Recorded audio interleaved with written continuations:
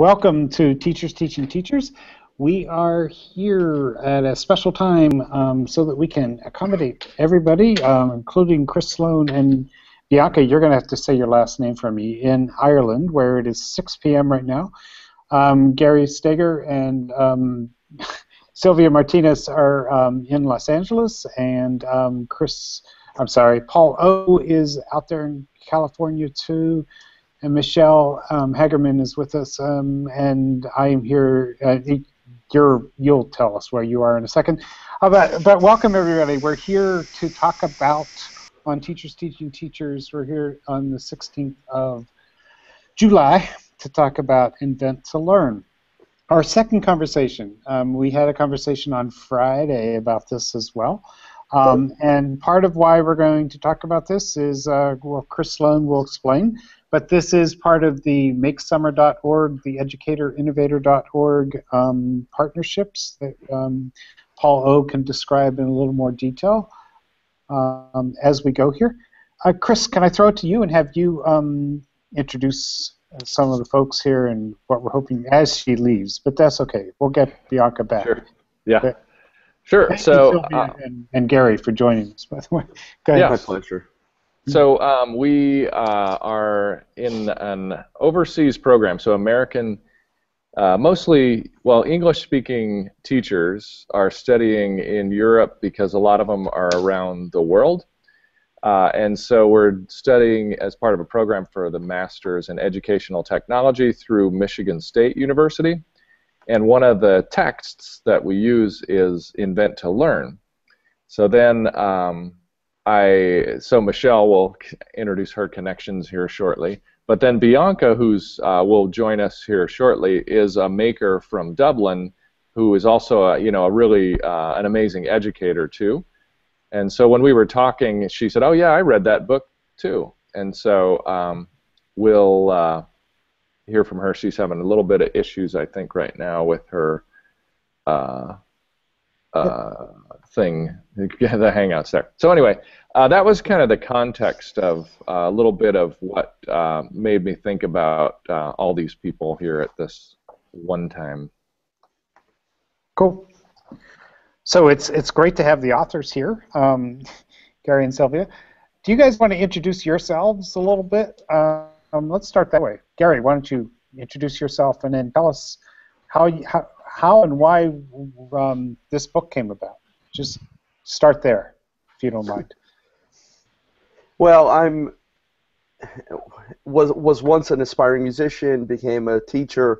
I've taught everything from preschool through the doctoral level, and for the past more than 30 years have been advocating for kids to learn how to program and then later build robotics and do similar engineering activities in schools as a way of constructing knowledge, and have been involved in the launch of one-to-one computing in schools and some of the early stuff on online education, and have worked and spoken and consulted with schools all over the world trying to help teachers make sense of modernity and make school the best 7 hours of a kid's life. So the maker movement was sort of catching up with a lot of what I provided a modern context for what I'd been doing all along, and our book was an attempt to build a bridge between three distinct communities. One, an educational technology community that I don't think gives enough thought to learning, the progressive education community that hadn't given a lot of thought to modernity, and the maker community that had terrific intuitions and insights and expertise, but hadn't really thought of what they were doing in a rich educational context, both historical and theoretical.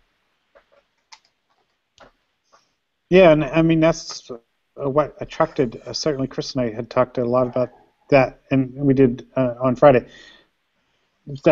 Like bringing those three together is pretty exciting. Sylvia, introduce yourself maybe and how you got involved with this. Sure. My undergraduate degree is actually in electrical engineering, and I've worked in aerospace, I've worked in game programming and game development before coming to education, a lot later than Gary, obviously. But, you know, that background was really calling to me. And working with schools on using technology, when the maker movement came along, it just seemed like this perfect marriage where you could bring the digital and the real world together. And I've worked with so many people over the years in industry who felt like school had failed them, who were brilliant scientists, brilliant engineers, brilliant makers, and they just didn't feel like school was meant for them. And so we wanted to try and help teachers understand some of those kids, kids who thrive on making but maybe not on testing, and help kids who thrive on testing understand that there's more out there than testing. So, writing this book has been a tremendous, the way it's been accepted by people all over the world has just been fantastic. We feel just, really humbled by people saying that it's working for them. It's saying things that they wanted to hear. It's helped them. It's been just fantastic. You write a book for education, you think, like 12 people are going to read it, including your mom. And it's the response has just been fabulous. We had 180 people last week at our Constructing Modern Knowledge Summer Institute making and doing exactly what we were talking about in the book, and it's just to see it come to life is so fantastic, so fabulous. Do you want to say? Can you say more about what that looked like? The Constructing Modern Knowledge. Oh gosh. Well, I don't know, Gary, if you could paste the link of your post up in the website. We've collected some of the blog posts, some of the photos, videos. We had people making like gigantic Rube Goldberg machines that combined, programming and makey-makeys and little bits and electronics and Arduinos, and people were like attaching things to the ceiling, and then there was a room full of people programming and computer, making games, and there were people building soft sculptures and using the lily pad and programming lily pads and wearable technology. Sound slippers. Yeah, a team made shoes that when you walked it played music. And, this was all without one tutorial, without one lesson. Just by creating this context for learning, like, we talk about it a little bit in the book, we really feel like the model can be expanded, that people can do extraordinary things when you give them the space and the time and the materials and the support. Mm-hmm. Kids, too. I mean, not just adults. I mean, this is more about kids than it is about adults. There was a group of teachers, and we had folks from preschool through higher ed working together on teams. There was a group of teachers who built a system that would monitor the moisture in soil and automatically water plants. And it not only included all the sensing and the programming behind that and building a robot that poured water through a tube into the plant, but they actually designed and 3D printed the parts they needed for making the probe. And when asked which parts of this had they ever done before, the answer was universally none of them. And we have a protocol that basically just begins with, what do you want to make? And then, as Sylvia said, create the time and space and resource-rich, supportive environment where people are able to do extraordinary things without being taught. And so the sort of macro project of Constructing Modern Knowledge is demonstrating that things need not be as they seem, that the educational experience that you create for your own students can be a great deal less coercive. I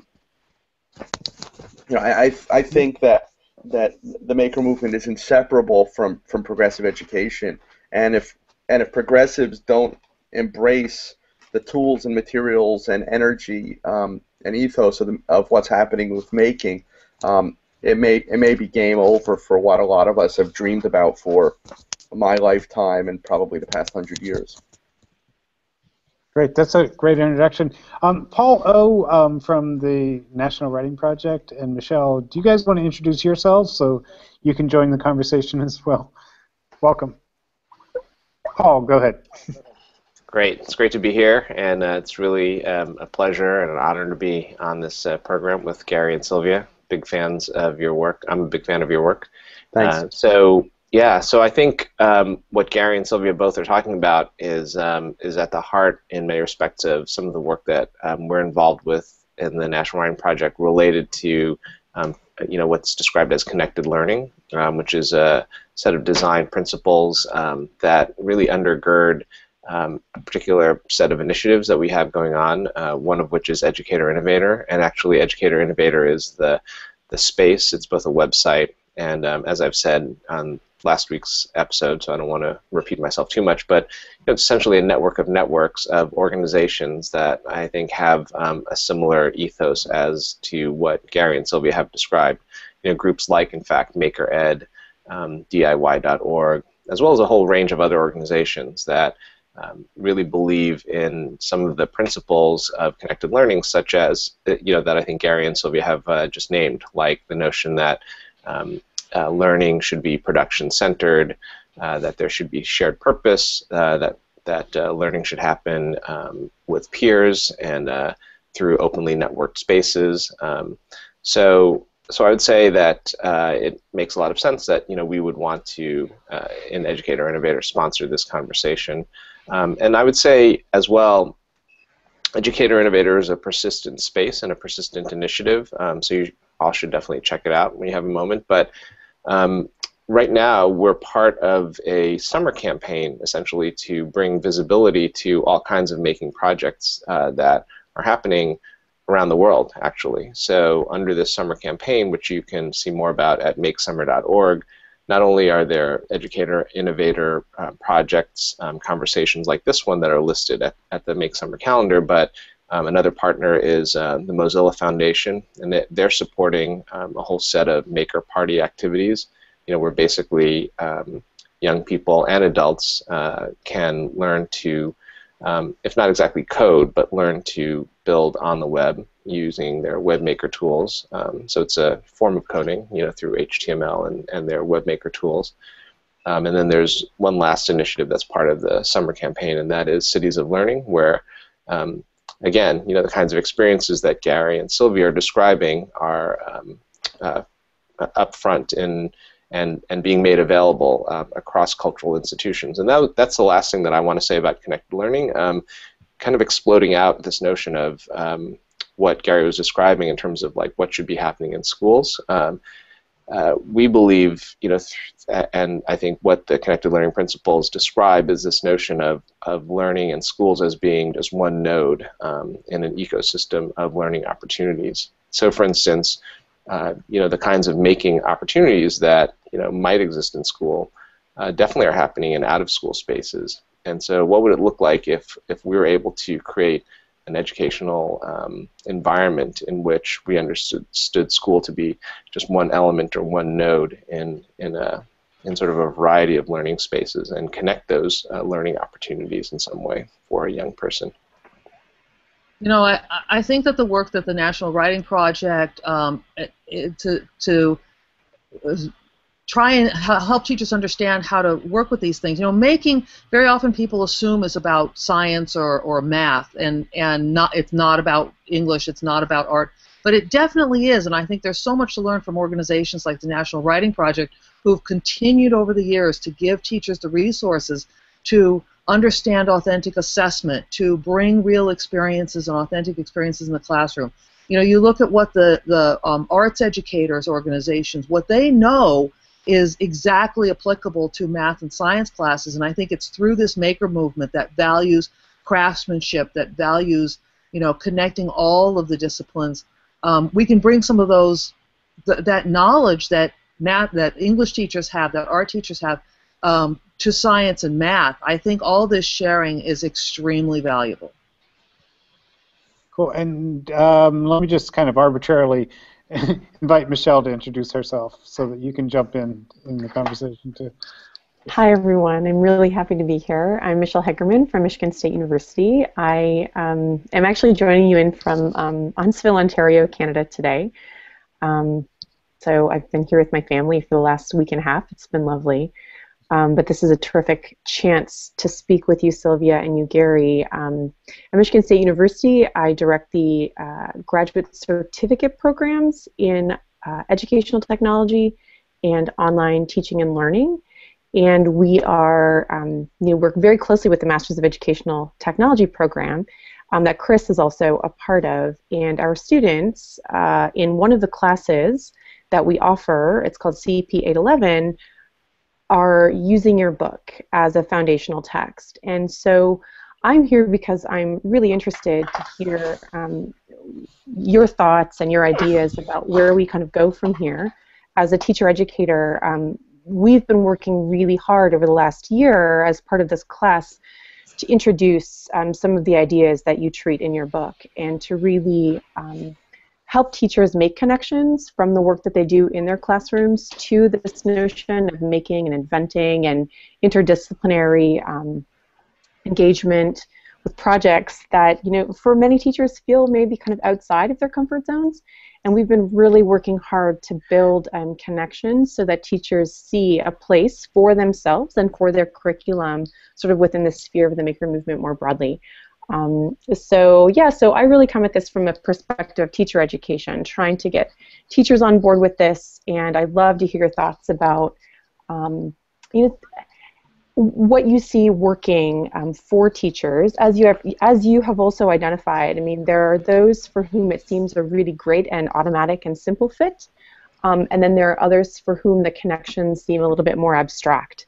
And I would really love to hear your thoughts about how we support teachers making those connections. We actually have one more introduction to make too, so I will let her do that. I think I'm delayed. That's okay. No, we can hear you though. Yeah. I'm back. Hello. Back? I froze. I was still hearing the finishing of, or Michelle finishing up there. So you want to my turn name the broadcast off? Yeah, go ahead. Is this working? Yes, go ahead. Okay. My name is Chris Sloan. I'm a teacher in Traverse City, Michigan. I teach at a charter school there, and I teach high school science and junior high science classes, and graduated from the MAET program last year. And essentially, I basically created a maker class at my school for a 6-week elective that ran on Fridays. So it was 6 Fridays, 3 hours a Friday, and it was a great way for me to just test the waters in creating this sort of a class in a school environment. And a lot of my inspiration came from the MAET program, and that's really what drove me to do this. And Invent to Learn really helped guide the process for me. And approach my administration with the idea, and then just figure out a way to fill 3 hours for 6 Fridays with some maker ideas for a combined junior high and high school course. So you made a lot of connections. So look, let me try to say a theme that I'd love for a talk around, and that is, like, we're in the summertime, and Sylvia and Gary, you started with a very exciting description of the constructing modern knowledge, and I'm, behind me here, I'm working with students and teachers in a Youth Voices summer program that goes for 3 weeks. And I was writing this morning about why doesn't my classroom look like what this is in the summertime? And so, and that's something that we often think about. Writing projects do amazing things in the summertime. When we go back to school, and the institutions of school kind of hit us. And I hear, Paul, what you said about nodes and stuff, but can we make maker stuff become more central? And what you just described, Chris, your friend there, I'm sorry, it was Fridays for 6 weeks. Mm-hmm. So my general question is, can we bring the maker movement more central into the curriculum, or should we just relax and let it be an after-school program? I think you can, but I think that's a skill, and I think it's going to take training for teachers. Just running a strictly maker class for those 6 weeks was challenging. But it certainly hasn't prohibited me from wanting to do more with it or work it into my my content area. What made it challenging? Well, management, because the beauty of it is that I really didn't come in with a plan. I came in with each Friday came with a new maker idea. A lot of these I got from the book, and allowed students to kind of play with that for a little bit, and then they were free to do what they wanted, you know, within reason, either with a previous project or with the new project.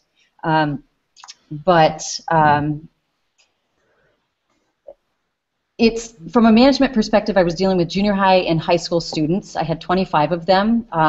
When I've got 8 students learning to solder for the first time and another 8 students that are putting snap circuits together and trying to launch projectiles as high as they can in class. At the same time, I've got makey-makeys going. It turned into a management nightmare, really. But you know, I'm busy enough and I can handle that, and so I had no problem trying to deal with that. But it's a learning process. I would say the other aspect was the shopping, all the shopping I had to do to get the materials to do all these things. And so it's a learning process, I think, as a teacher in how to manage that. And you know, we were trying everything all at once, and so that made it challenging. But I'm sure there's better ways to manage it, and I can see better ways to manage it now that I've kind of been through it a little bit. Say your name one more time. I'm sorry. I'm Chris also. You have 2 Chris's. Okay, good. What's your last name? Ghrógaín. Ghrógaín, okay. Okay, so Sylvia, Gary, you want to jump in on some of these questions or thoughts, or go ahead. Gary. Well, perhaps you should stop worrying about managing things. And I keep wondering, and I'm interested in talking to my colleagues who are also involved in teacher education. I find that folks who taught in the 1970s know how to do all of this. It's just we've just added some colors to the crayon box, and I'm wondering why there's such remarkable institutional amnesia about how to create productive contexts for learning. So it's more of a question than an answer, but yeah. It's something I spend a lot of time wondering about. If I run into a teacher who taught 25, 30 years ago, I can show them a makey-makey or Scratch or Turtle Art or any of the sorts of materials we're talking about, and they say, yup, got it, and the next day it's happening in their classroom. And one of my hypotheses is that I think we've removed the art of teaching from educational preparation and replaced it with nothing more than animal control and curriculum delivery. But folks who have experience working with materials, with having kids engaged in various activities at the same time. To go back to the summer analogy, folks who worked at a summer camp and can keep kids happy when it rains for 4 days and you can't leave the deck where the ping pong table is. I don't think they find it so remarkable to use the new materials that have become available. No, I think my management issues weren't. I think there's a misnomer that relates to behavior problems, and it wasn't behavior issues. It was that I had so many different students doing so many different things, and there's one of me, and so it did create an opportunity for other students to help out. That's a good thing. From an instructional standpoint, a lot of kids needed assistance, and I didn't have, now I wish I had volunteers in the classroom, or maybe I would bring in some people from the community to help with just helping kids get over those humps. They're not natural problem solvers, and they do need a little guidance for that. Yeah, that's all good. Yep. Yeah. I think, what I hear from a lot of schools who are trying this is when they do it, they realize that the constraints of school are fighting against what they're trying to do. The bell schedule, the 42-minute period, the division between subjects, and they start to question, like you said, does everything have to change? And changing everything is overwhelming, and yet that's kind of what has to happen. So you do what you can. You pick away at the edges, maybe you collaborate with a colleague. A lot of the schools that are doing Maker are changing their schedule. That may have seemed impossible a year before, but now that they've seen what kids can do, it makes it seem more realistic that it's not about entertaining kids for 3 hours or keeping them on task for 3 hours. We need those 3 hours. So, it's a chicken and egg thing. I think sometimes the making comes first, sometimes the planning comes first, sometimes it just happens organically and kind of in a big explosion, and it seems, unmanageable, but then you do it anyway. Yes. I think for me, in the context of my subject matter and my content classes, I just need to spend more days on a project. I can't change our 50-hour, 50-minute periods, but I can let go of the fact that something needs to be started and finished within 50 minutes. And so can the kids. They have no problem coming back and continuing a project the next day. Right, and there's strategies for that. I mean, what you were talking about managing materials, to have enough materials for kids to be able to make whatever they want to make or need to make, and then leave it together long enough for other people to learn and be inspired by it. And classroom tips like where to put the stuff and to have containers with lids so people don't poach parts, and all that stuff is legitimate. But I'm sort of fascinated by the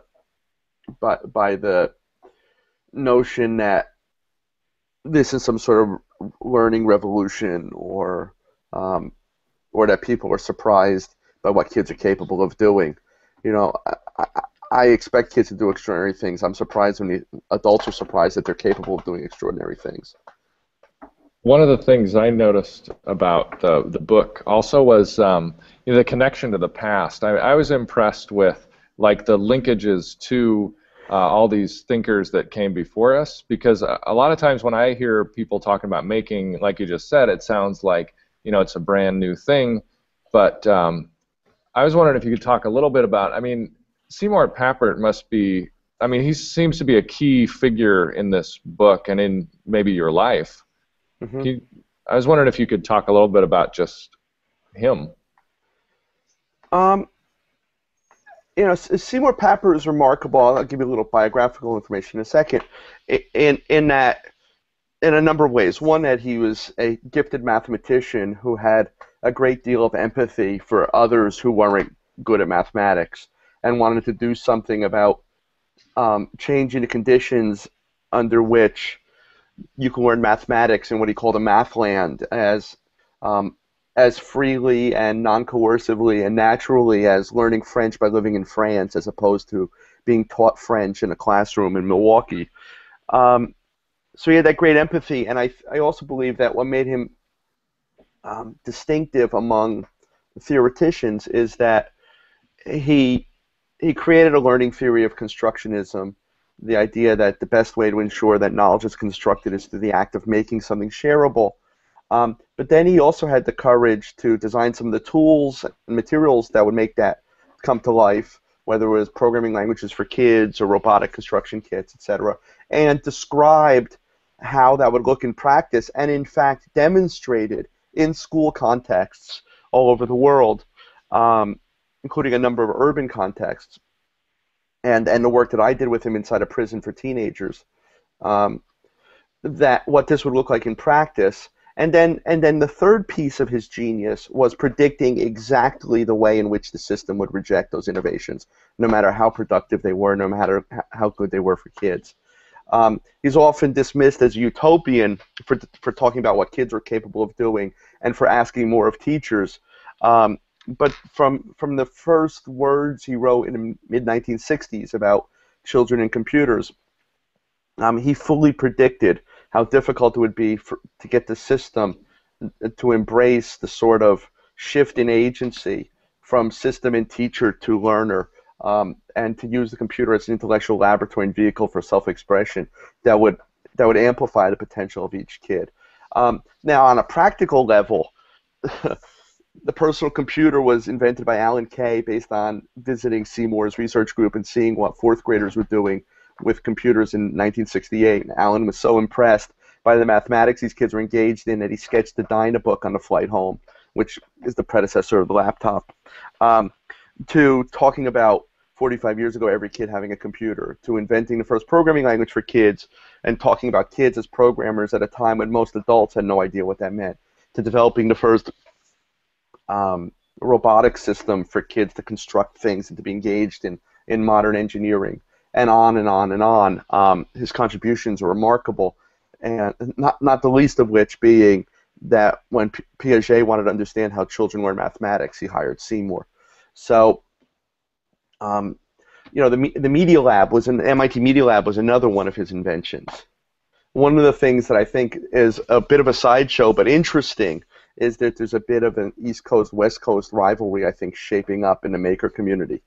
That's not unlike bebop and cool jazz or Biggie versus Tupac, about sort of where the locus of innovation is, whether it's Silicon Valley or the Media Lab. I tend to think that most of the powerful ideas and the materials that are so rich that we're using come out of the Media Lab. So Neil Gershenfeld was the first person to talk about Fab Labs. He credits Seymour. Negroponte invented the Media Lab, where much of the technology we're using was invented. Seymour was one of the inspirations and co-founders behind that. When one laptop per child comes out of Seymour's vision of kids and computing. So there's just an enormity of influence. And one of the things we referred to in our book is a paper that Seymour and my colleague Cynthia Solomon, who's been on the faculty of Constructing Modern Knowledge for the last 7 years, wrote in 1970 called 20 Things to Do with a Computer. And I'd like that to be a text in a teacher ed course. I'd like teachers to read that paper and then go to their school where they're student teaching and see how many of the things that they were talking about children doing with computers in 1970 are being done today, and then deal with the issues of why that may not be the case.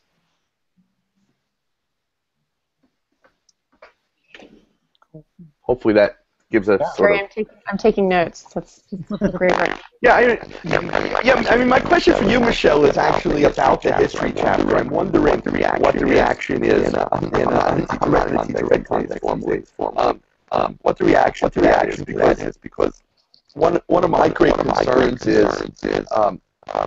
is understanding that we stand on the shoulders of giants, and how little history of education innovation educators are being exposed to, and ed schools tend to like things like organizational leadership and educational leadership and management and reading books written by get-rich-quick authors, without sort of paying any homage or respect to the leaders in our own profession. I keep picking up survey texts on using computers in the classroom, the sorts of books that we make students pay $130 for in a college course. And Papert doesn't make the index. It's not that they disagree with them, they just erase from history. There's no sort of sense of, there's no discussion of programming. In fact, the ISTE standards don't mention programming. Forget maker movement, I mean, etc. So I'm sort of I fought hard for that chapter to be in a book, and it's woefully incomplete and gives short shrift to a lot of stuff. But it wasn't fighting. We didn't. It was a good chapter. I like it. but yeah, I mean, I like it too, actually, and I should say that it is one of the chapters we assign in our classes. For that very reason, because I think it's important for teachers to have context. I think it's important for teachers to understand that this is an iteration of an idea, right, that has existed. And you're right. I mean, at MSU, there's a professor. His name is Jack Smith. In his sort of Foundations of Educational. Pardon me? That's his secret spy name. His secret spy name, yeah, it's actually John P. Smith III. So, if he's watching, hi Jack.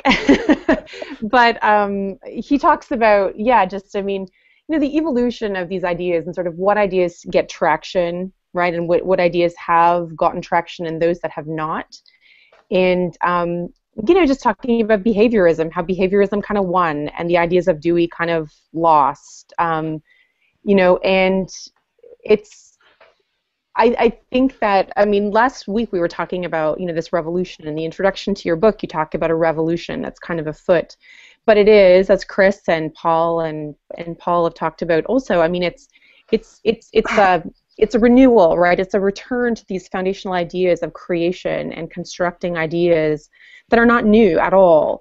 And so we really feel that that is a very important part of the work that we're doing at MSU in our Masters of Ed Tech program. you know, we don't have a textbook in the classes that I'm responsible for anyway. I mean, except to say we take selections from your work, we take selections from other people's work, and ask students to make connections to their practice. And we, you know, assign in fact, in our maker class, the textbook is a maker kit. I mean, students have to select a maker kit. Cool. And then using some of the ideas that they've explored through, you know, peer collaboration and discussion and with readings, they need to start making some connections and then operationalizing some of those ideas in the work that they produce for the class. So your point is really well taken, Gary, and I think it's absolutely essential for teachers today to have an understanding of the evolution of these ideas, because, you know, without that, right, then it's in a vacuum, right? Well, I sometimes say that education continuously reinvents that which already exists each time with lowered expectations. I mean, you know, another example of that would be, you know, the folks from the Writing Project. I don't know how many of you have looked at a literacy text in school in schools of ed recently, but again, it's not even, there's no whole language versus phonics debate any longer. One completely won and vanquished the other and sort of erased it from the history. So I think, you know, I shared an article in the sidebar, the chat, that Papert wrote called "What's the Big Idea?" where he talked about idea aversion.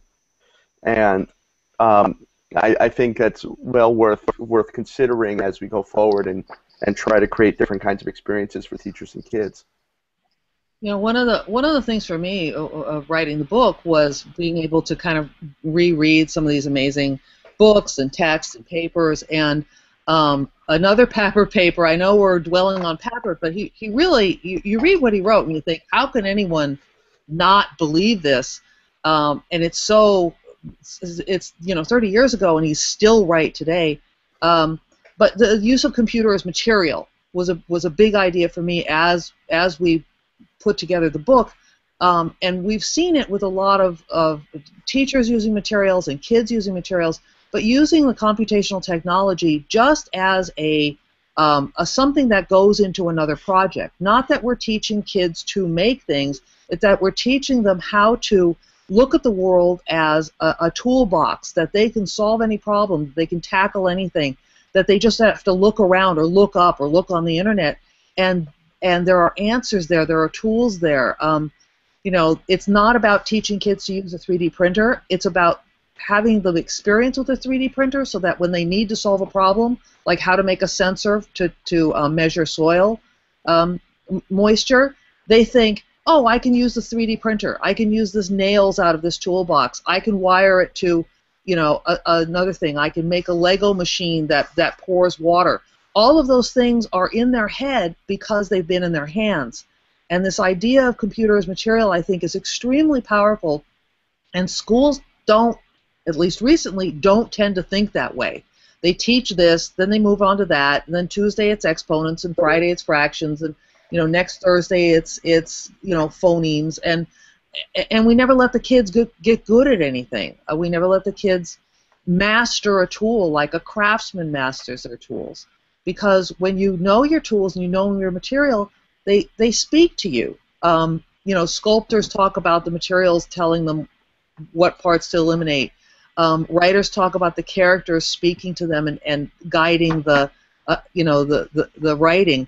I think for a lot of mathematicians and scientists and programmers, the materials do things in similar ways, and school ignores all of that. Well, and also just that one example of a kid can engage in that project without being front-loaded with everything they need to know about soil and moisture and electronics and feedback, and that those challenges just sort of emerge.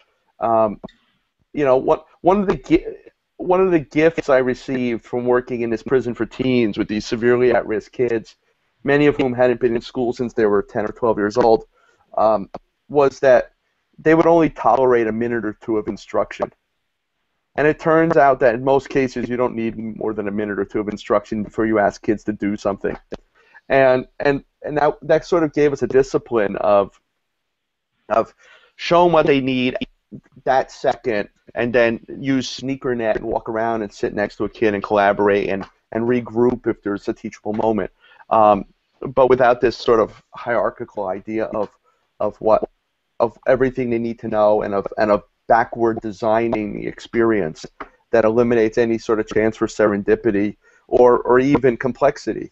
You know, we say, I don't know if we say this explicitly in the book, but we've been saying it a lot since, the best thing that the school can do is to prepare kids to solve the problems that their teachers never anticipated. That kids leave with the confidence and competence to think that they can solve a problem, even if only to discover there's a whole lot more that they need to learn. And that's what's so exciting about constructing modern knowledge, which even though we work all year on it, I wish every educator could see and have the experience. It's hard to actually communicate what happens. But from a very simple prompt of what do you want to make to, okay, see it in 4 days, it's not quite that simple, but every year folks do stuff that 2 years ago would have earned them a TED Talk and 5 years ago would have earned them a PhD, while the dominant thinking on teacher professional development is they need lessons in Twitter or to use an iPad or to how to turn pages in their textbook or use a new gradebook program. We see teachers every year do absolutely extraordinary things which changes their concept of themselves as learners and during which they internalize the idea that the environment, the materials, the expectations for their own students could be dramatically different without us having any actual discussion sort of hitting them on the head about the pedagogical lessons of what they just experienced. Because if you're a constructionist, yeah, you sort of have to believe that folks will construct their own interpretation of the experience as opposed to having been taught about it. Mm-hmm. You know, I mean, you know, when Sylvia came to visit me one night when I was teaching at Pepperdine University, and I was teaching a math science methods course for elementary school teachers. And I like to say that if we were really concerned about STEM education in America, we would find evidence of it first. I asked what I thought was just a casual question. I said to the students, who were all student teaching, several dozen of them, so tell me about science in the school where you're student teaching. And as we went around the room, it was like Bigfoot. Everyone had heard about it. No one had actually ever seen it. We're doing it after testing. The room is locked. The woman who does science is on maternity leave, et cetera, et cetera, et cetera. And in several semesters, there wasn't an actual student teacher who had seen any evidence of science taking place in their school at all. Now, this is in Southern California. It might be worse than other contexts, but I suspect not. And if we believe that knowledge is a consequence of experience, then folks need to have rich experiences. And that goes for kids and teachers as well. And the last thing I'll say about that is you can't behave as if the children are competent if you believe their teachers are incompetent. And this is a small sort of flaw and chink in the armor of a lot of the folks from outside of education who are advocating for making in the classroom. They say things like teachers are the creative bottleneck, or schools are no longer viable. And I'm not willing to give up on schools because that's where the kids happen to be. Now, if we care about kids, then we need to work where they are. And like I said earlier, try to make the time they spend in school the best 7 hours of their life. And I'm going to try my best. Bianca couldn't be here, and she's this amazing Irish educator. And I think if she could, she would. I just put a link to her classroom website. She told a story of how she brought her fourth graders to a teacher professional development conference, and she turned the kids loose in the room and said, "Okay, show them something." And at first, the kids were silent. You know, they were talking to their, adults, these teachers. And then she said, in no time, these kids were actually teaching these teachers how to make making work in the classroom. And by the time it was over, she said, one kid was amazed that the 90 minutes had passed already. So, I mean, there's lots of examples. We see it all the time. In fact, one of the things, structurally at Constructing Modern Knowledge, we don't cater. So there's no meals. And one of the reasons why we have it in Manchester, New Hampshire, is there's 25 restaurants within walking distance. So we want people to get the idea that if you're hungry, go eat something. If you're make a friend, have a, you know, that's the time to complain about your principal, not while you're making things. And folks routinely work through lunch. This year we had for the first time, we said you can work the night before it ended, continue working on your projects. And there were folks with incredibly bad wine working until we threw them out at midnight. That's a secret. Wine they bought at the gas station across the street. And so yeah, you see that all the time, you know, and the psychologists use the term flow to describe those sort of optimal learning experiences where you lose track of the clock. The challenge for educators is that we need to actually be honest about all the times we know that when we have kids for 42 minutes, if we had them for 44, they would understand what we were hoping they would understand, and instead we sent them somewhere else. And you know, for all of these problems have been solved somewhere before. All these schedule issues have been solved somewhere before. When I started working in 1990 with the first 2 schools where every kid had a laptop, let me say that again, 1990, and we're still arguing about whether kids should have access to computers. That was in Australia, and Australia at the time had an incredibly macho attitude towards class size, which was kind of like, you know, teachers had lecterns, there were benches that went from the window to the opposing wall. A teacher never actually got to the second row of kids because they'd have to shimmy over the furniture to approach them physically. And then we put laptops in the hands of every kid, and there were 10 or 20 or 30 individual projects taking place in the classroom. All of a sudden, class size mattered, furniture mattered, the schedule mattered. And one of the ways the scheduling was resolved was the teachers voluntarily offered to teach a 3-hour humanities block where they would take it upon themselves to teach history, geography, English, in Australia, religious studies, within that period, because they recognized that the kids needed sufficient time to work on things that mattered to them. And class size all of a sudden became a real issue because it wasn't just a matter of the teacher transmitting to to a group of disinterested kids in unison, but the teacher needed to be able to move around and support multiple kids, and the kids needed sufficient time to do meaningful work. You know, and I want to go back to Bianca's example. I think I spent the last 10 years as the president of a nonprofit called Generation Yes that asks kids to learn technology in order to help their own school. And there's example after example after example where kids that no one expects step up. And you know, what I learned was kids are just dying to be noticed. They're dying to be valuable. They don't know what to do, so they do what we tell them to. But when you ask them to do something where they perform a valuable service in their own community, which is, you know, helping, is the learning community, is their classroom, they really blossom. I mean, there's teachers who like worry about this stuff. They look at the list of Arduinos and they look at the website and it's just so complicated and who knows about this stuff. There's nobody better than like a 15-year-old to figure that out. Good, let them do it. You be the expert on whether the Duo or the Uno or the 1.4 or the whatever, you know, bootloader is.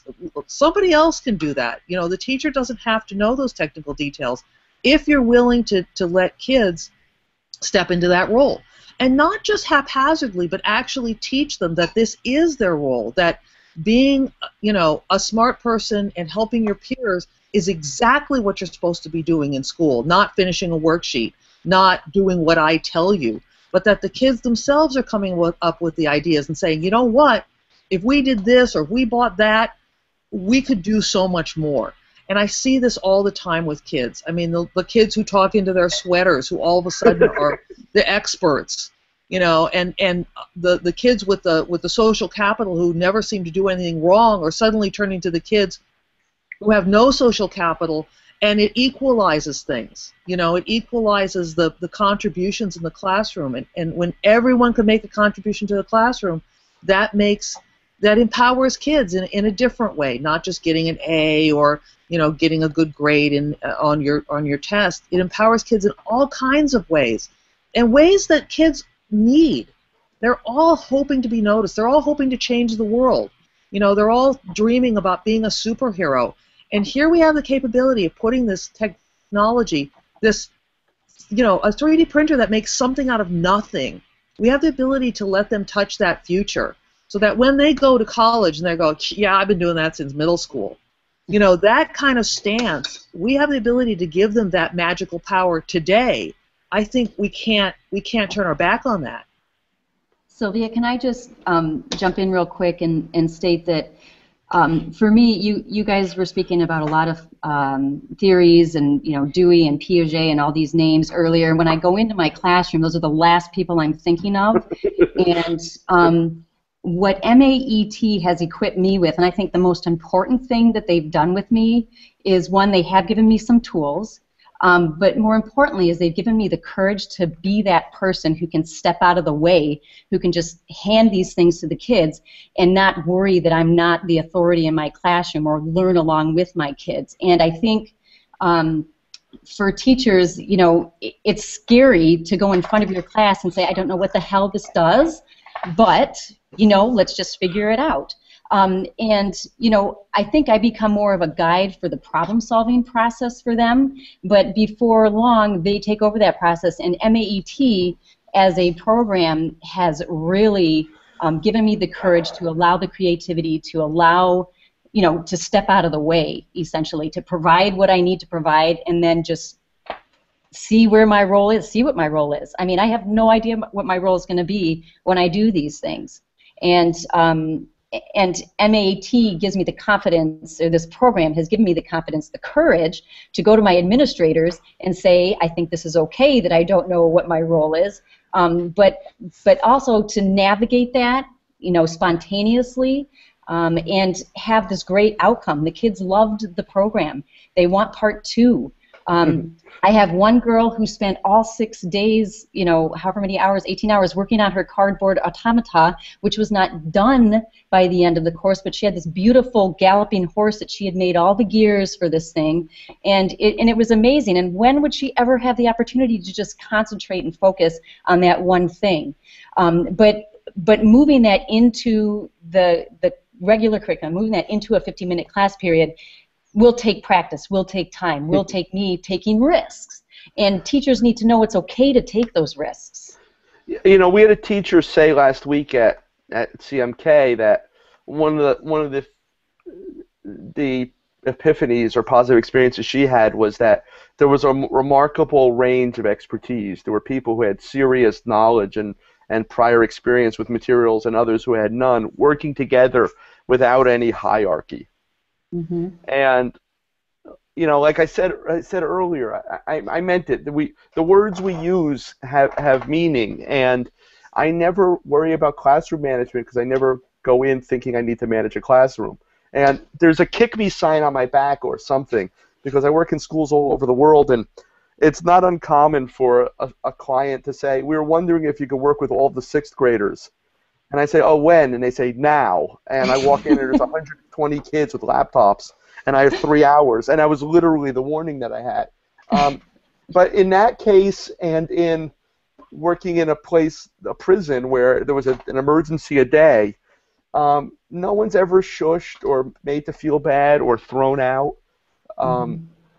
In 3 years in the prison, we didn't have a single kid who had to leave the class for discipline reasons. And in fact, despite the fact that the work began in 1999, which is now 15 years ago, we built the makerspace, a place where the kids could spend, you know, 5 hours uninterrupted every day working on personally meaningful projects. Young people, this is something I say all the time, young people have a remarkable capacity for intensity, and it's incumbent upon us to build upon that capacity for intensity, otherwise it manifests itself as boredom or ennui or just wasted potential, misbehavior. You know, it's one of the reasons I'm such a big fan of programming. I'm sort of zeroing in on 6th grade being like the sweet spot for kids to become great at programming, because they have this remarkable intensity and can get lost in solving, you know, challenging problems. You know, one of my recent anecdotes was working in a school where I hang out in Australia, and we had hit a wall with some programming problem. I was working with a couple little goofy kids that the principal had identified for me because they weren't very popular and they weren't doing very well in school. I went home feeling really guilty because I wasn't going to see the kids for another 5 days, and we hadn't been very successful, and I spent a bunch of time online trying to find materials and some inspiration that would help them continue in their progress. And I emailed the principal with a YouTube video link, and she called them to the office. That in and of itself tends to be remarkable in schools, even though it shouldn't be. And she let the kids watch the video on her iPad. And after they watched the video, they said, "Can we have a piece of paper and pencil?" And they spontaneously started taking notes when they watched it for a fourth and fifth time. There's not a snowball's chance in hell these kids would have ever taken notes in class. This was something that was sort of organic and came from within them. And like Sylvia said, they have a relationship with the material and a conversation with the materials that speak to them. But I actually think that one of the things that we're tapping into is the intimacy of learning, that it comes from within the learner, and then sort of interacts with the environment, with the materials, with colleagues. But I think if you go into a classroom thinking of the kids in a collegial fashion, as opposed to some sort of hierarchical or worse or adversarial fashion. Because make no mistake, there's a lot of people who think the school system should be about getting kids to do what we want them to do. And we talk about the school to prison pipeline, but if you're lining kids up to cross the hall or laminating rules that they would never imagine breaking along with the punishments posted, or lots of the other, or having silent lunch, or removing recess from the school day, and doing a lot of the things that are unfortunately happening in schools. This isn't a school to prison pipeline. School is indistinguishable from prison for too many kids. It's a very short pipeline. And so, like I said, I think I just wrote a paper that may or may not be accepted somewhere. I'll publish it at some point, called something like Progressive Education and the Maker Movement, Symbiotic Relationship or Mutually Assured Destruction. And I really think that these remarkable tools and materials that are now available to us that allow kids to do real things, this is the real key of making, or making in 2014, that schools have always been about simulations of things, making models of things, but now you can make real things. At CMK last week, teachers made the Bellagio fountains, and at a certain level it's a scale model, but at another it's choreographed fountains with lights, and it's been a dream of mine for years to be able to squirt water under computer control. Just because it wasn't something we could do. Now it's something that they demonstrated they could do. And the fact that you can make real things means that their learning experience can be more authentic.